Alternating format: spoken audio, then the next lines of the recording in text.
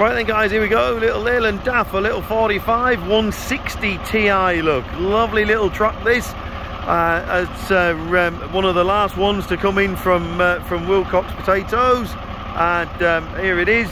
Had a air suspension kit put on the rear, done away with the steel springs so you can drop her down. There it is in low there. I've dropped the air out, look, you can see she's dropped down.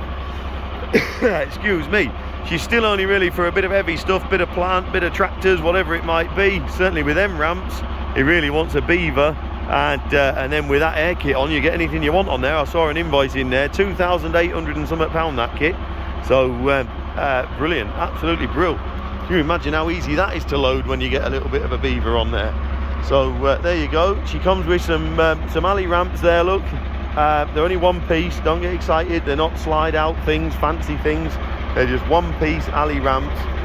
Little airbags in under there, look, brilliant, no bother. As usual with all the Wilcox, they come in with auto lube kit, and they're all well and truly maintained, well set up. Into lube on this one, look, doors locked, and oil and grease everywhere where there should be, and probably where there maybe didn't need to be, but anyway, it's kept them.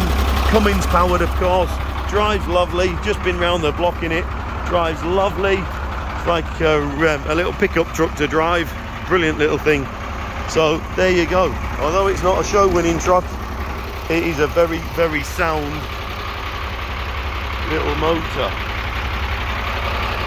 As I said, all the oil and grease in the door hinges and pillars and behind the door panels, just everywhere really. Brill. And there she is, nice and sweet. Seat covers he'll have had on since he got it, I would have thought, although there is a bit of damage to the seat there, but anyway, it's an old truck, isn't it, at the end of the day. Air switch back there for your back axle, look. So if we put that back over there, then in theory, there you go, up she goes, look, there she goes. Still going. Bloody hell, that drops a long way, that. So there you go, airbags on there, which is absolutely brilliant. Oh, history wise, just before I forget, it is recorded as one former keeper on the V5. It's there listed as one former keeper, as with most of his trucks seem to have one former keeper. MOT till the 8th later in the year, look.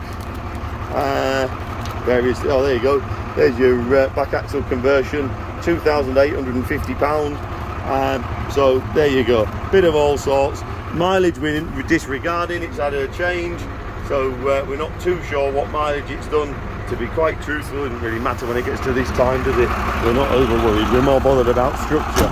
So there you go, pop along, have a little look, see if it'll do your job. I think it's 15'6" that body, but don't hold me to it, I haven't had a tape measure on it, it's just by a rough pace. Thank you.